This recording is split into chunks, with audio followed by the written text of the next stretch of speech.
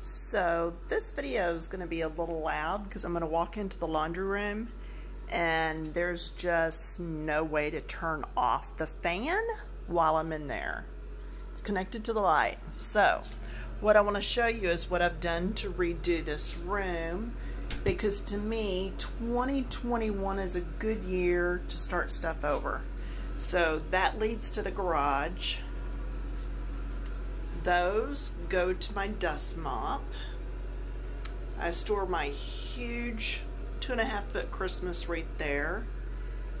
There's the vacuum cleaner, and it's actually hooked to the wall with a Hercules hook, and I can't get it off one-handed. Yeah, I can. So let me see how I can do this one-handed. Hercules hooks are really easy. You shove them in, do it like that,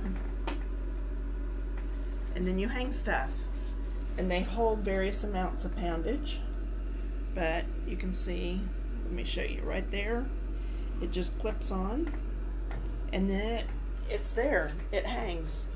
So, and the garage door actually opens and just misses it should we have the need to swing it all the way open.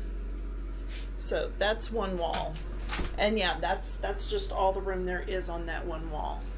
Then we come to the next wall, which is the washer and dryer, and I've just moved them together because it gives me this space down at the end where I have clean folding chairs, not the old ones from outside or the garage, step ladder, and then I have a crate here for if I need to gather stuff up and carry somewhere. And then this thing is for, I think, shoes or something. Anyway, it just fits the spot, and it holds like extra vacuum cleaner bits, the bags for in the washer for delicate items, Kleenex, blue shop towels, chamois cloth, wool balls that I've rolled with wool yarn. Right now there's just a pair of scissors in there, extra paper towels. And then down the side, let me show you, we had a lot of purging in our closet. So I zip tied the hangers and then just hung them down the side here. Keeps them out of the way, and I don't have to get rid of them yet if I'm not ready to. All right, let's go back over. Saw the washer dryer. Let's start the next row here. So this already came with the rod and a shelf. Then, so there's the hangers we normally use. And up in this little basket are just some flat little things that can be used for washing and drying, but they slide through if I put them going vertical. All right, this rack was actually hooked onto another one, and they went over the door, and I used the other parts outside in the garage, but I didn't need the bottoms. So I pulled them, brought them in, hung them, and they just fit here and take up that amount of space. I did not cover up the water on and off in case I ever have an emergency. But I'm keeping here the detergents, some sample stuff, some Glade, Downy, stuff for clothes, extra wipes. There's only 35 in a container, so I got 3 when I found them. No, I did not take all of them. I am not that person. And then some plastic gloves in medium. Down in the bottom are some plastic gloves, I believe in large or extra large for hubby, just for different projects we do. Lint.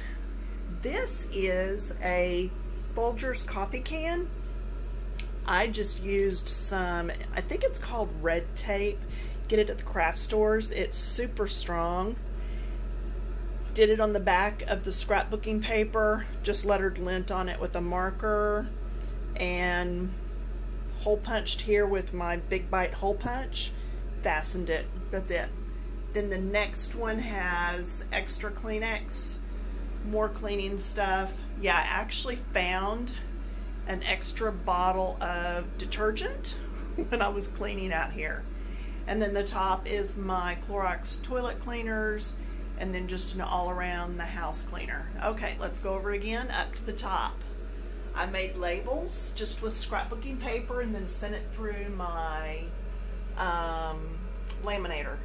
So napkins and utensils, disposable cups and bowls, baggies and wraps, extra paper towels, backyard games, and plastics. You know, now the plastics are actually the Walmart 50-cent plates, bowls, and tumbler cups, but we don't need as many as we bought all the time.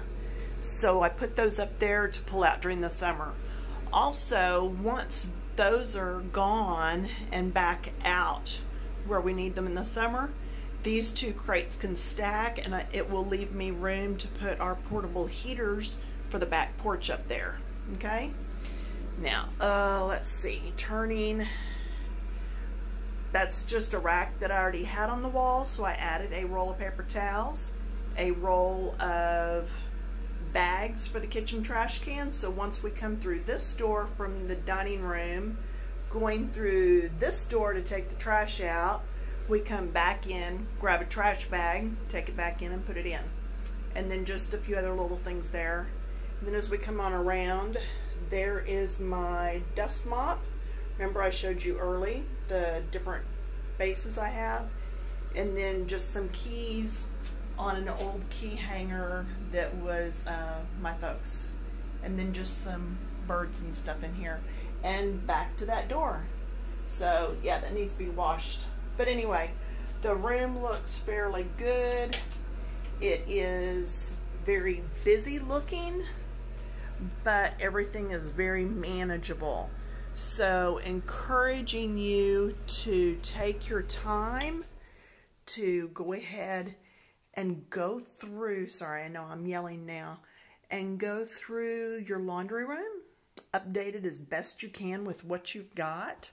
I spent all of $8, and it was for 2 of these crates from Target. They were $4 a piece, and so when I was doing a grocery pickup, I ordered 2 of those because I knew exactly where I wanted them. I've got room to stack 2 more, but I think it's better use of my space if I stack those and put my 2 heaters in here. So anyway, that's it. I hope I at least inspired you somehow with a little something. I was going to repaint the room. All of these hand-painted little mural things have been here for umpteen years, but it took me all day just to organize, so I said forget that. I'm not doing it. So anyway, and somebody was wondering about toilet paper, and I don't keep my toilet paper in the laundry room. That's not where I use it.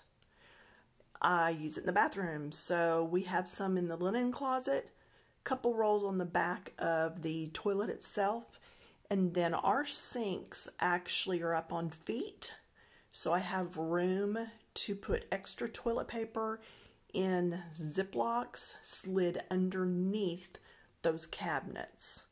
So there's that. And you're like, well, why do you keep paper towels in there? That's not where you use them. I do use paper towels.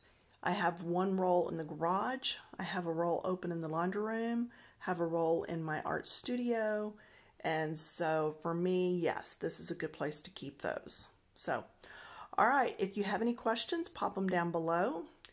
If you would like to make a donation, slide up across the top, go to the side, says more, and there's a place there where you can donate through PayPal or whatever. And that just enables me to keep making videos, buying new products, trying things out, telling you how I like them or don't. And usually that's more with my coloring book stuff. But anyway, if you've happened on this video, have fun. Yeah, just make it a fun place, and yet make it very usable. Use up all that space on the side walls. You know, don't let any space come to waste.